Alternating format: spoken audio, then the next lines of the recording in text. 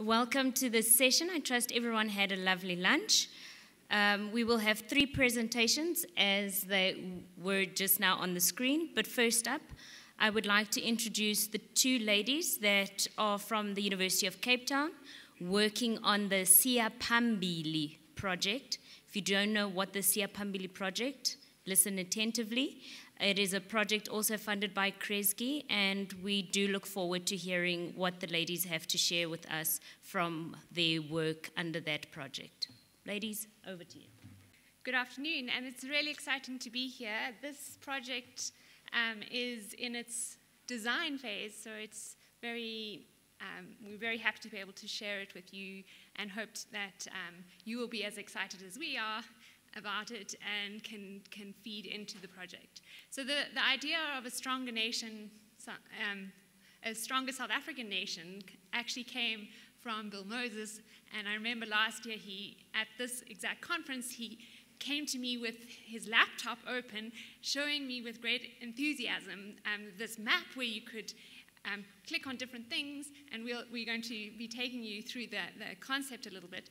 But just to give you a sense of the Siya Phambili project as a whole, because the Stronger Nation report is one of the projects that we're involved in. It's a project within SELDRU, which is at the University of Cape Town. And it's, as Gugu said, it's funded by Kristie. But the difference, or where it complements Siya Phambili, is that it's very much looking at the broader context. So who's accessing our university sector and our post-secondary sector more broadly, and then also looking at exit into the labor market and success of students once they leave the system. So I'm going to hand over to Sam, who's going to give us, who's going to guide us through the Strong Nation. In 2009, President Barack Obama and the Lumina Foundation set audacious post-secondary attainment goals. President Barack Obama's goal states that the US will return to the #1 in the world in terms of having the highest proportion of college graduates in the world. In order to achieve this, 60% of the nation's population, adult population between the ages of 25 and 34 would need to have earned a 2-year or 4-year college degree by the year 2020. The United States used to rank as #1 in the world for the percentage of adults with college degrees, but as of 2009 had slid to 16th place. Using American Community Survey data, the 2009 college attainment rate was stagnant at 39%, meaning that the US needed to increase the national attainment rate by 21 percentage points in a decade to reach its 60% college attainment goal by 2020. This translates to adding approximately 8 million college degrees. Taking into context the economic environment during this time period, the economic downturn of the financial crisis served as a catalyst for change, and these post-secondary attainment goals form part of the recovery plan. Given that many citizens were affected by the state of the economy, there was a sense of urgency and momentum to rebuild and emerge as a stronger nation. Countries around the world are growing their educational attainment. Given the interconnectedness of the global economy, young people are likely to confront significant competition from a highly educated workforce for future employment. As expressed by President Barack Obama, the countries that out-educate us today will out-compete us tomorrow. In comparison, the Lumina Foundation set a separate goal for 60% of Americans between the ages of 25 to 64 to hold degrees, certificates, or other high-quality post-secondary credentials by 2025. Given the expanded age range, this translates to the US higher education system producing an additional 23 million college graduates. 42 states acknowledge Lumina's vision and set goals of their own, depending on what they believed the future and current labor market would need. On average, states aim to increase their post-secondary attainment by approximately 18 percentage points.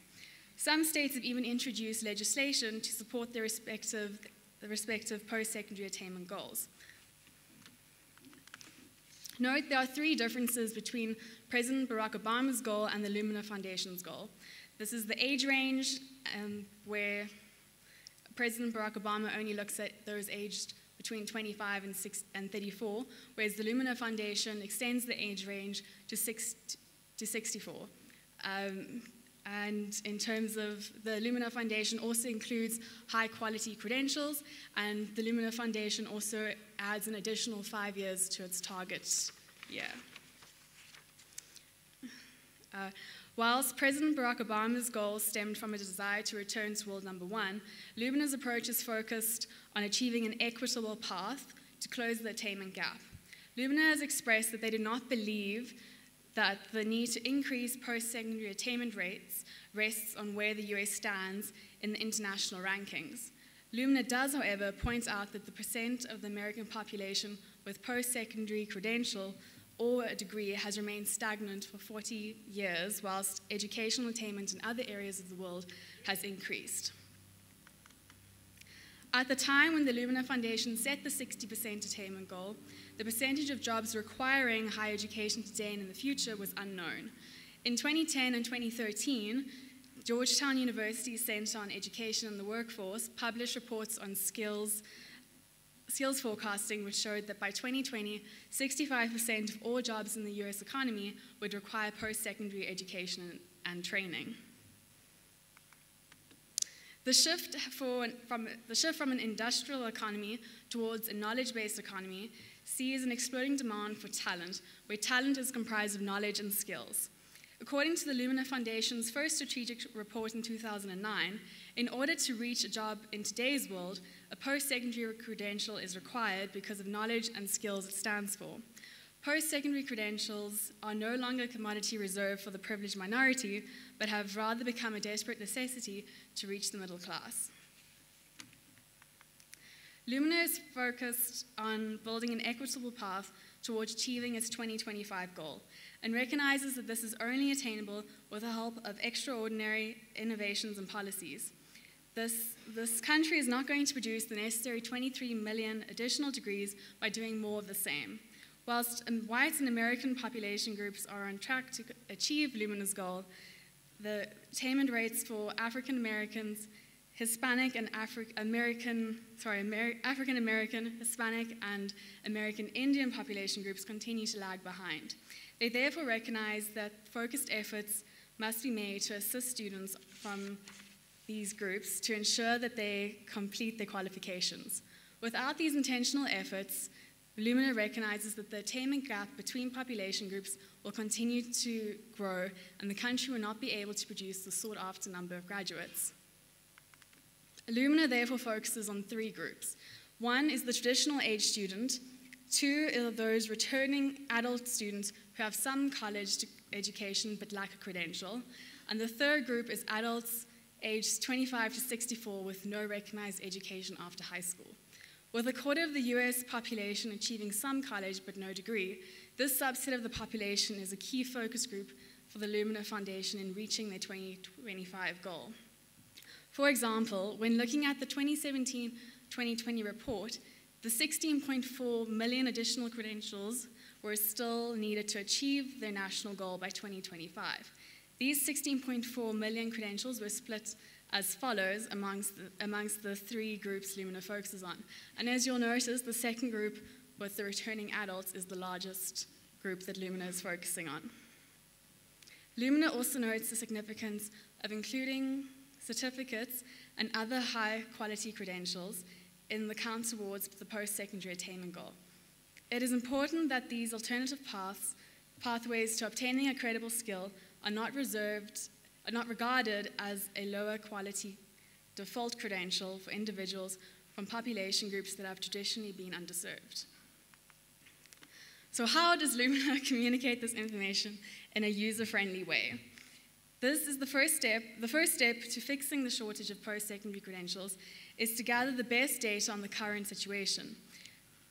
Lumina uses the relevant information from the annual American Community Survey and presents it in an easily accessible medium, namely the Stronger Nation interactive website. So these are just some static images of the website. As you can see, we can track the post-secondary attainment rates throughout the years. You can also look at attainment from the various states. They also provide information on the metropolitan areas and the counties. And you can also explore post-secondary attainment by race. And you can see for each state how that differs. And then I'll show you, I highly recommend you go check out the website because it's very fun to play with. But I'll show you, they introduced a new tool called the Goal Exploration Tool. And I'll show you that on the website just to give you a little taste. If I can.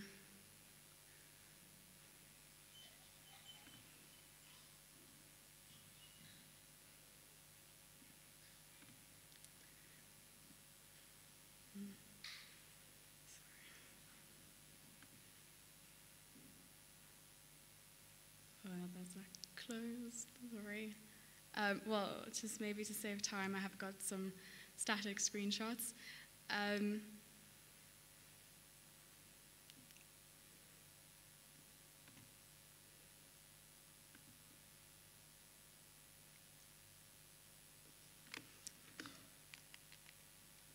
So in the Goal Exploration Tool, the highlighted part in blue is where you can change the state, you can set the attainment rate, and you can change the age group and the year. So for this example, I've chosen Tennessee, and as I'll explain just now, Tennessee set their own state goal at 55%. So as Luminous focus on achieving an equitable path, you can click on that, and what it basically shows is that the bottom part is where they're currently at, the lines is the attainment gap, and then the shaded part is what they would need to do to close that gap in an equitable way. And then you can also, that's by population group. You can also see it by age for that particular state. So the Stronger Nation website is publicly available for anyone to view and use, from state governors to citizens. The ease of public access holds states socially accountable and responsible for their progress. The K-12 system, equivalent to South Africa's basic education department, along with public and private sector partnerships, work together under the leadership of the Lumina Foundation and state governors to increase post-secondary attainment. This holistic and collaborative effort is necessary to enact the large-scale systematic change desired. So how is it going, and what are the challenges the project is facing so far? Progress towards expanding post-secondary education attainment varies by region. While some states are expected to reach their respective state goal ahead of schedule, others are lagging behind. For example, the governors in Tennessee have made higher education a focus since as early as 2003. In 2013, the Drive to 55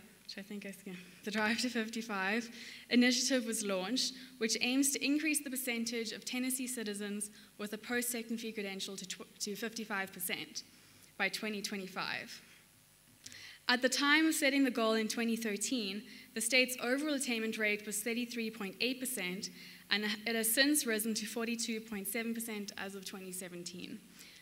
The current governor has expressed that the state is on track to achieve its attainment goal 2 years ahead of schedule.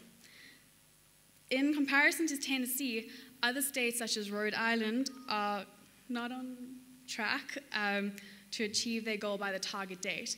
And there are 3 commonly cited reasons why some states aren't on track to achieve their goal, and that's because of a decline in enrollments, a decline in state post-secondary education budgets. All of 4 states have seen a decline in their budgets in higher education, and an increase in tuition costs. So what did Tennessee do differently that saw their significant rise in post-secondary attainment? The state has taken a system-wide approach, rather than success coming from a single entity. There has been a collaborative effort to launch various other programs over the years in support of the Drive to 55 initiative. These programs include financial aid, financial and student support, as well as public and private sector engagement. For example, Tennessee Promise, Tennessee Succeeds, and Tennessee Reconnect. Tennessee Promise is a scholarship program launched in 2014, which gives high school graduates the opportunity to earn an associate degree or post-secondary certificate, tuition and fee-free, at public community colleges and technical schools. Tennessee Succeeds is a strategic plan developed by the Tennessee Department of Education to align K-12 with Drive to 55. This plan helps prepare students from a young age to succeed in post-secondary education by increasing support and monitoring of programs, providing high-quality grade assessments, and deepening literacy standards.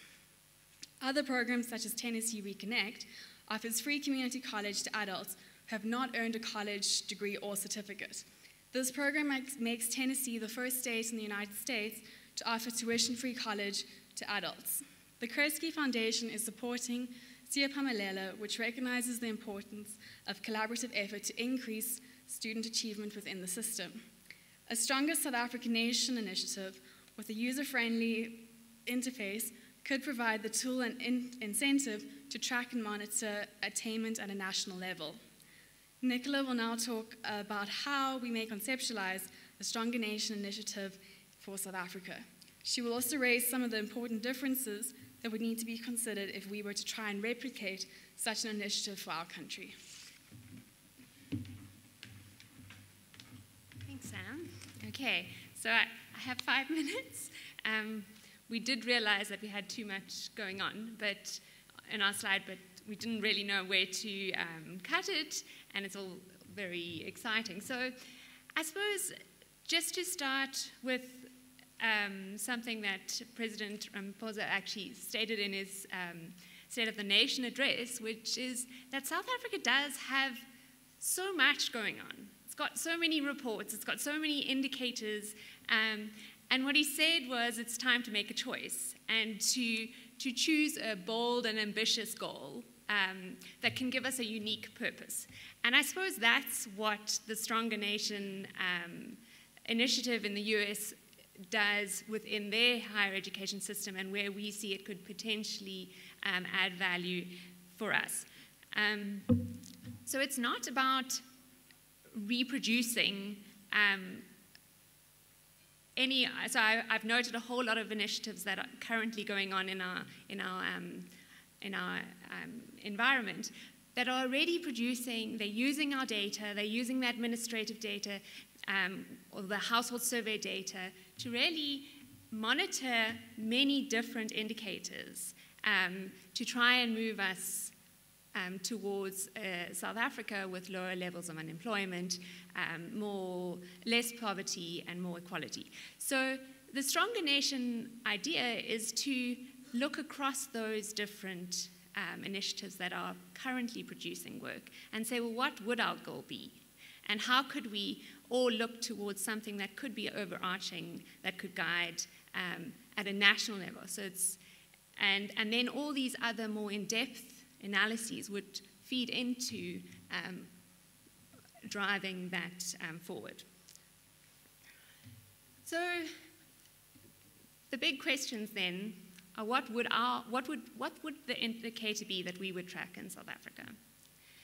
And what level would we track it at? You know, we've got a very different we've got far fewer higher education institutions in our country. So would it make sense to do something at a province level? What would the level be? Those kind of questions. Then also, who would take account? Would it be who would really be, like the states in the US, the ones that really took it on board and drove it have seen change. Whereas, how would we do that in South Africa? So if we pull out 4 key components that I see as important to the US Stronger Nations, it's that it's a population level indicator. So instead of it being throughput within an institution, it's saying what percentage of their population has attained a qualification that is marketable in the labor market. So it's a population level indicator. Something else that's nice is it's a positive indicator. You know, in South Africa, we have a tendency to often track things that are not so positive. Unemployment rate, the NEET rate, those kind of indicators. But what's nice about having a goal which is positive, it's almost like the Siyaphumelela conference. It livens your spirit and makes you feel like you want to work for it. It also has to be very well defined.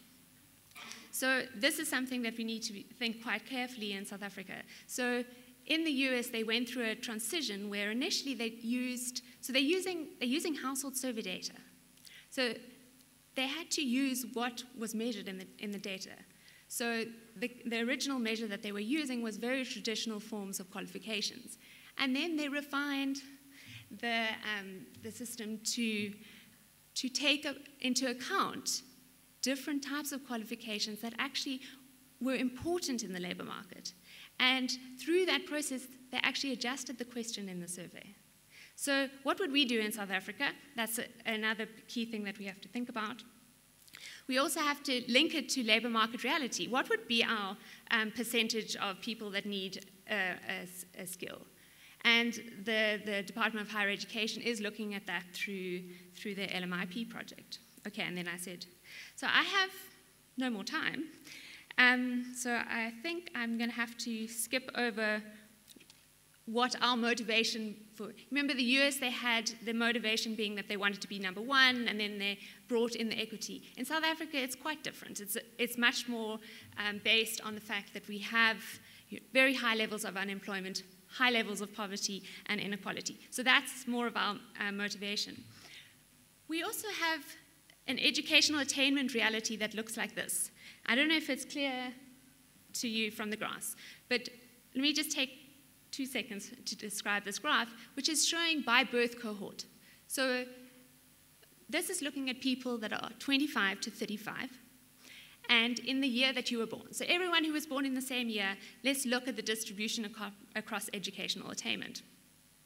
And what you can see for those born in 1992 is that the majority are either attaining an incomplete secondary education or a matric qualification. And the share that are going into the post-school sector, and you can see I've used a very broad definition of the post-schooling sector, so it's degrees, certificates, diplomas, with or without matric, and the N qualifications is very small. It accounts for about 15% of a cohort's thing. So you can see we have made huge improvements in terms of reducing the proportion of people with primary education, but there has been fairly little shift in terms of that post-secondary institution. So we have to take this reality into account. We can't just be looking at that subsector or even the subsector that is completing matric. We have to be looking at the broad across the education distribution in order to make some change. Okay, so I'm not going to do that. So yeah, so when we think of design, and this is my last slide, we need to think if we say what percentage would we want as a high quality post-secondary credential? Would it be a credential? Would it be a skill? How would we define that percentage? We also need to think of what would our groups of focus be. We could look at our traditional age students, but we also have a large need population which don't go back into the education system. So that would be another component. Those adults who have left school without completing matric and need to come back into the system. So we need to think about how would we include them in that goal that we would be monitoring. Okay, so I think I'm going to stop there. This graph, I'll just put it up. It's starting to show you that we've got extreme variation across our provinces, and so we do need to, it's alluding to the fact of what level of disaggregation are we going to think about. And so, yeah, that's it, and thank you for your time, and I hope we can continue the conversation around this, probably not today.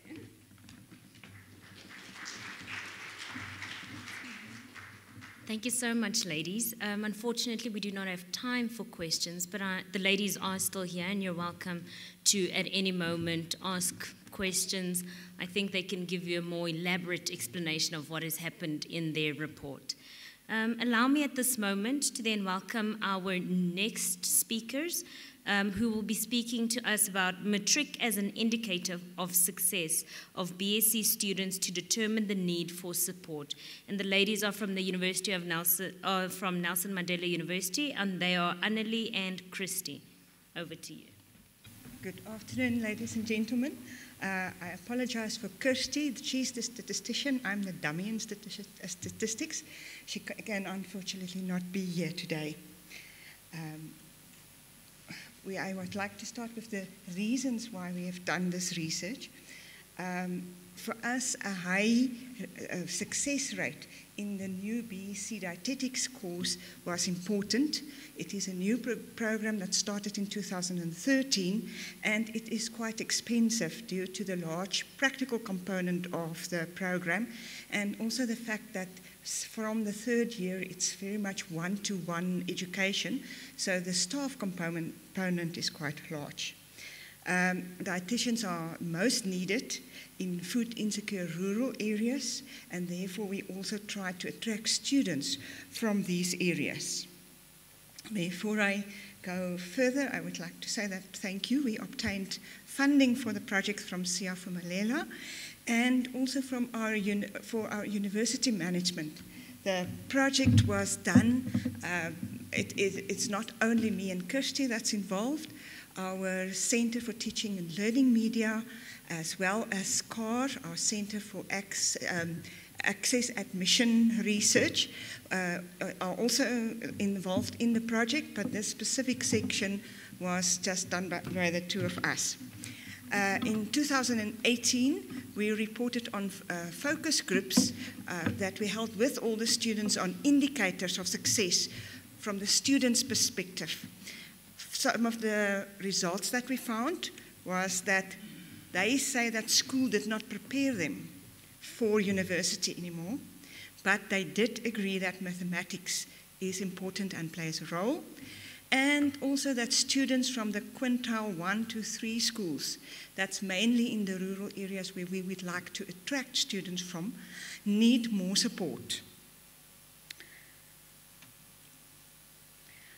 This presentation is in specific about the statistics to see, compared to the perceptions of the students, what do we find. We focused first on modules that the students do where they are not as successful or where the marks are not that good. And we compared that with the Matric scores. The physiology and nutrition are two of these modules, and performance in mathematics and biology in Matric showed no significant difference. But for chemistry, mathematics and biology made a significant difference. Performance in science in school did also not show any significant difference. But if you look at it, you will see that for the chemistry, there is a significant difference with a moderate practical significance. But for physiology, for example, it's maybe not significantly different, but there is a difference. If you look at biology, as we have said, it does play a role for chemistry with a moderate practical significance, and especially for physiology, it does play a role, although not statistically significant. And as said, science in school did not show any significant differences. The average Matric score, or APS, also showed a significant difference between those that had an APS of less than 40 and those that had 40 or more. And there were no significant, but definitely small differences for those who had an APS score of 38 to 40. Up to this year, our requirement for BEC dietetics was an APS score of 38. If we look at the stats, you can see that it's really statistically significant in the first as well as in the second year, with a large practical significance for both years. Here I would like also to refer to the CARS testing scores, and those are students who had below the 38, that is the score that we require, from 37 down to approximately usually 31, 32. And we saw that in those cases, if we do accept the students, we had to give numeracy support, supplemental instruction support, as well as academic strategies support, as was found by CARS. And then, of course, we had to monitor their progress. As we said, this type of school played a role, and we looked at the quintile 1 to 3 versus quintile 4, 5, and private schools, and there was a significant difference between the pass rates in the first and second year of the students from quintile 1 to 3 versus those of the other schools. If we look at the statistics, you can see that it also has a large practical significance.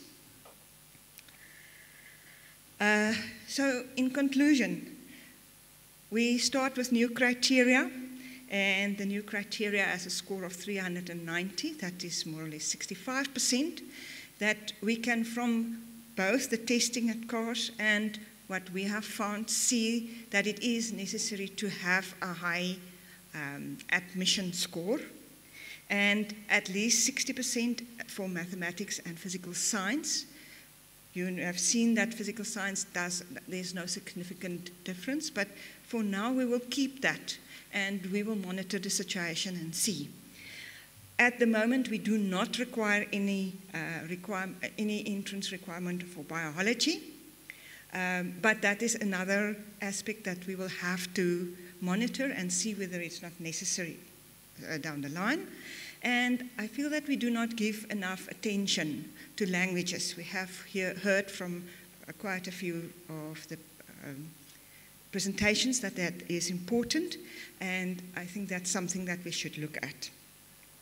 We also must give additional academic support, and especially what we call social support. And I think we have heard from all universities that that is the case for our students from quintile 1 and 3 schools. We need further research for the development of a structured support program. We have already started from last year with a support program, especially in study skills and in writing skills. As we can see that there are gaps there. And we have opened it up for all in health sciences, all the departments in health sciences, as most of them also have the same problems as we have. But there is definitely much more research needed, as we do not attract the students that really need those programs, because it's a voluntary program. So we rather get students who would have in any case passed, although then that's for them also they pass better, but we would like to have those students that actually need that support. That is the references, and thank you very much. Thank you very much. Annelie did quite well with her time, 8 minutes. We have some time for questions. As she mentioned, please try and limit your statistical questions because Kristie is not here. So do we have any questions on the floor for Annelie?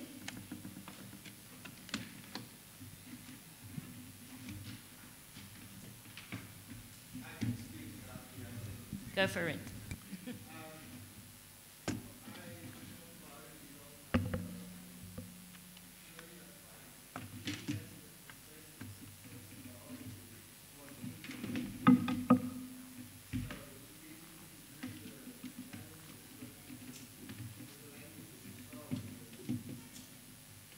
Sorry, could you repeat? I could.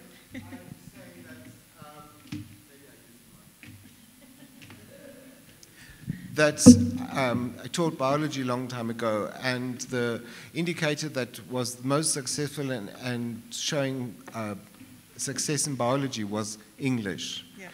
So your comment about the languages, I think, is apt, and maybe you could use that in your analyses. Yes.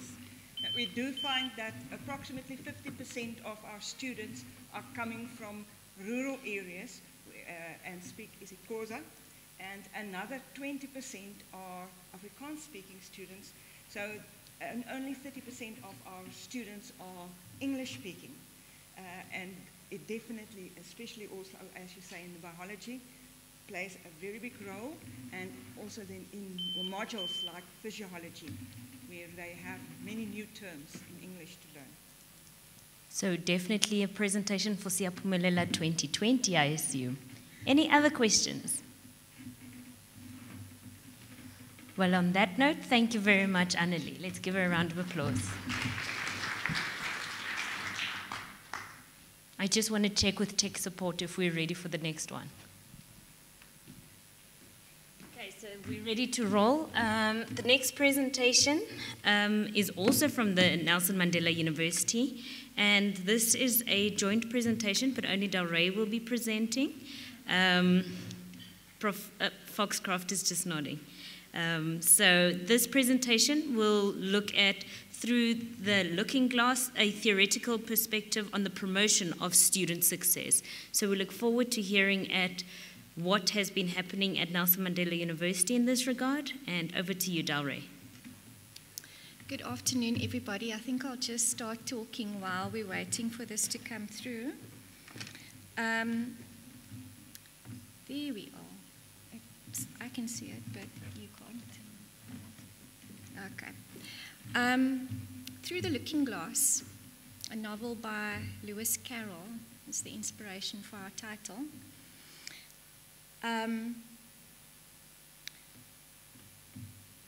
But the object of viewing is student success. And what I'm showing you on the screen now are some statistics from the Student Counseling Career and Development Center at the Nelson Mandela University for term 1 of this year, and comparing that with the last, if we look at a 5-year comparison. I'm sure you all know of the numbers of successful attempts at your universities. At our university, when we looked at this earlier this year, we were stunned to discover a steep increase in the number of attempts from 1 in 2015 to 8 this year and 10 last year. The number of students thinking about committing suicide are even larger, or were even larger, with 30 in 2018, 30 in 2019, this year. These are only the ones coming through our doors, the ones we know about. So the experience of the student journey, let alone its success, can literally become a matter of life and death. Not just for 1 or 2 students, but for many. So what's my point? My point is, I'd like to introduce you to some of the theoretical perspectives that our staff in our department or unit started exploring. And this presentation supports the view that student success must be conceptualized as a multifaceted construct. We all understand that. And that the facets are determined very much by the lenses through which they are viewed, the metaphorical looking glasses in each of our possession. Does success look and feel the same through different eyes? We have been taking more pains to consult with students and ask them what success means to them. But are we aware of the lenses that we've been picking up, and at which points in time or which stages we are using those lenses?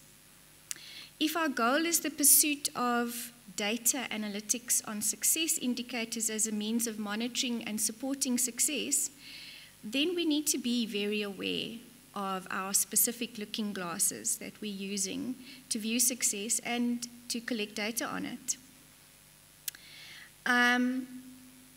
So I'm going to show you some lenses and point you towards one particular lens. This is a very interesting map developed by a PhD student, which maps out the range of student development theories out there. And if we just dip into one theoretical conglomeration, which is student development theories, one could get quite overwhelmed. I know I do. But what I like about this map is that it's a great example of a visual methodology that can be employed to broaden our data collection approaches in operationalizing success indicators. So, in other words, it can help us to bring data points from different theories together into one picture. And I'm very interested in working with all of that from that type of perspective, from the mapping perspective and the integration perspective. But while student development theories are great and valuable, the body of knowledge that I want to point us towards today is that of wellness. The concept of wellness focuses on lifestyle behaviors which contribute towards individuals living to their fullest potential, their ideal state of being. Oftentimes, wellness, the term has been confused with the term or used as in the same breath as the concept of health, which is about illness or the relationship of the individual with their illness status, whereas wellness is a much more holistic concept. And what I like about it is that if we think about those 30 students who this year were thinking about suicide, and we could go and we could try to speak to people such as those, theoretically speaking, once they're stabilized, and look backwards and start developing typical paths of what the challenges were that they encountered so that we can collect indicators of those to monitor our students more generally, right? That's the looking back approach. What the wellness approach does is it directs us towards the forward perspectives. So instead of always looking backwards, we're encouraging our students and ourselves as support staff to observe what is ahead as students move towards that ideal state. And then we need to be clear about what that ideal state actually encompasses, isn't it? So the ideal state for me would be a perfect sense of well-being, right? But too often, now well-being, by definition, is described as the balance point between an individual's resource pool and the challenges they face. When their resource pool bank is empty, they're going to start feeling hopeless and all kinds of horrible things start setting in. Wellness helps us to focus on the factors that enable well-being. So, in pursuit of wellness, I'm going to take you very quickly through a number of wellness theories, and I just want to point out small things about each one. A distinguished psychologist by the name of Cohen said in 1991, and I like this quote, that the focus of modern psychology should be to build wellness rather than contain troubles. And if we think about this in relation to student success, how can we start building our analytics as a mechanism towards enabling greater levels of well-being rather than reporting on the troubles and what we need to do to mitigate those as challenges to success? Halbert Dunn, Dr. Dunn, was the first one, he's done now, who in 1961 came up with the very first model of wellness. I like it, it's pretty, but it's only got 3 little circles. And he spoke about, now as conceptualizing the ideal state as consisting of body, mind, and spirit. It's interesting to me how spirituality comes in through so many theories. And in the wellness context, or the concept of wellness, we're not talking about religion. We're talking about a sense of, it could be religiousness, it could be whatever, connecting you to something larger than yourself, giving you a sense of meaning and purpose. And Dunn's arrow depicts the life trajectory of the individual. Donald Ardell, 1977, added self-responsibility. I like this when we think about students. We so often go into rescue mode, and that's good, and that's right, and we must keep doing that. But what are we doing to build the student's sense of self-responsibility and empower them and enable them to lift their levels of wellness in these different dimensions? Now, you'll see these theorists have, as the years gone by, expanded on the components of wellness that we could be collecting data on. Ardell spoke about nutrition, he spoke about environmental sensitivity, physical fitness, stress awareness, and management. Dr. William Hetler was the first to actually bring the concept of wellness into the academic field, and he created the first campus wellness program for students. I think it's UFS that has a lovely wellness program for students as well, and there are different initiatives across our institutions. The Nelson Mandela University actually developed a wellness questionnaire based on this model, which was classified by the Health Professions Council as a psychological test in 2011. And we've been using that pretty successfully, but it's up for revision very soon. Travis and Ryan added the idea of wellness as a continuum. So we can go from failure and dropout on the one hand to what on the other hand, if we think about student success.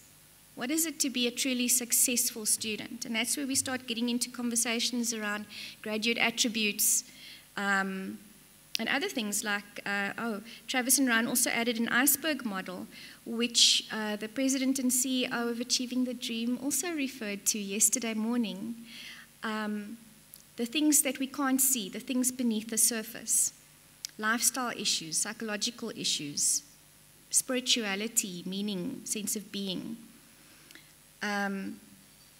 Whitman Sweeney, now you can see there's so many details coming out. They centered everything around spirituality and self-regulation, though, which I thought was very interesting. And they also started bringing in context. And in our case, in our country, context is very, very, very important. At our table yesterday during the workshop, examples were being given, such as students who are given a NSFAS loan but are sending it home because their families are hungry. Context matters. And then they're sitting here hopeless and struggling. The indivisible self, Myers and Sweeney brought in this concept that the self cannot be divided actually. And it's very important that when we think about supporting students, that we must be aware that change in one area can cause change in another. Challenge in one area can cause challenge in another. Support in one area necessitates support in another.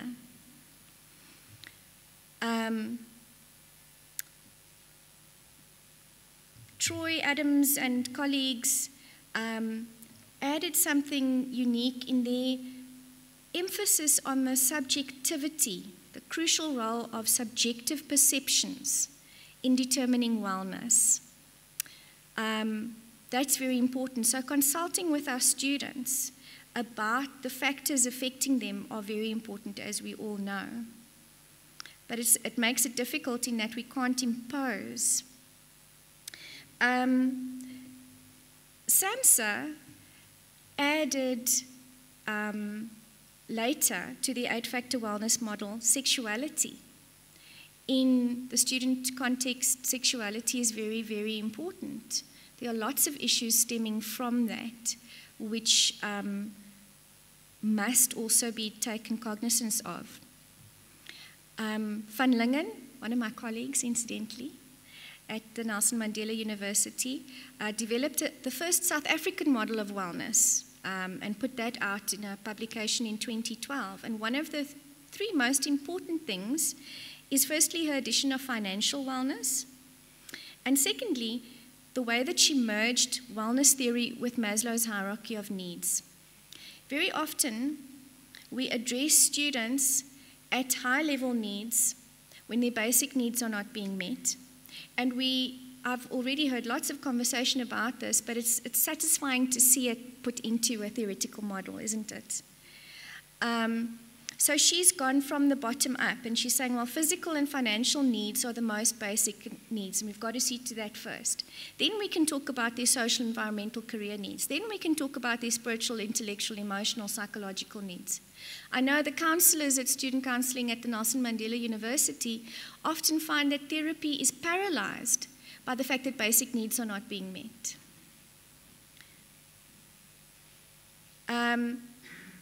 Australian theorists used the same model, the same dimensional structure as Hitler's, but what they did was, which I found noteworthy, was the addition of permeable borders representing the interactions between the dimensions. So really saying we can't just focus on one aspect of life, we need to look at all of it. And they also acknowledge the importance of the individual's internal and external context. Coming to some work that I did with Cheryl and Prof. Foxcroft and Prof. Stroud, we have the beginnings of a tentative new model of student wellness. And what is new about that, as with Van Lingen 2012, we've got the financial aspect added in there, but for the first time, academic wellness is coming up as a dimension. We held focus groups with students, Afrikaans focus groups, English focus groups, and focus groups with people from the isiXhosa language group, students. And from what they told us and the facet analyses that were conducted, they identified that there are three main areas of academic wellness that they found important. One was positive individual traits or internal qualities like resilience, being achievement-oriented, academic skills, study habits, time management, and engagement with learning. And a lot of our support initiatives as institutions have targeted the bottom two, but not much is being done yet to focus on the development of the top one, the positive individual traits, the internal qualities that are vital to success. So in summary, the key concepts of wellness that I thought were so applicable to the student context is seeing success as something happening on a continuum. And if I think about the data, it's not enough for me to collect data on the end point of the year or of the student journey in terms of, well, did we get from year one into year two? Did we get to graduation? It's what's happening along the way that becomes vital to me. And are we collecting data at a holistic level, or are we only looking at 1 or 2 levels or 3 levels? Are we acknowledging that there's this process-driven nature to success as well? How do we nurture that so that students can reach their optimal functioning, that ideal state, and that they can actually become or get to a place where they actually enjoy the student lifestyle rather than get bogged down with the negativity of the struggle. Altogether, it takes a village. And I thank you for your time and listening to this very theoretical presentation.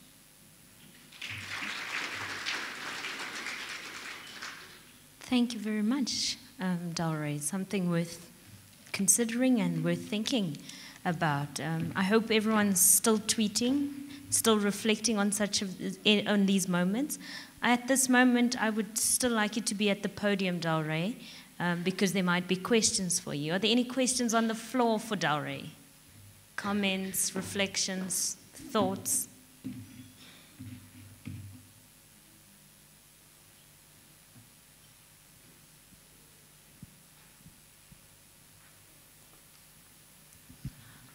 Thank you for a very insightful presentation. Dalray, a question for me.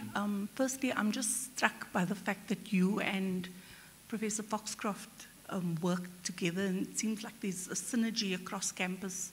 What did the institution do right to manage an integrative approach from student support services with institutional leadership? Thank you for the question. Student Counselling, Career and Development as a department actually resides within the umbrella division that Foxcroft directs. So rather than being underneath Student Affairs as an umbrella, we're working directly underneath Prof. Foxcroft. And she is the supervisor of my doctoral thesis on the topic. Inside story. Any other questions? On that note, thank you very much, Dalray.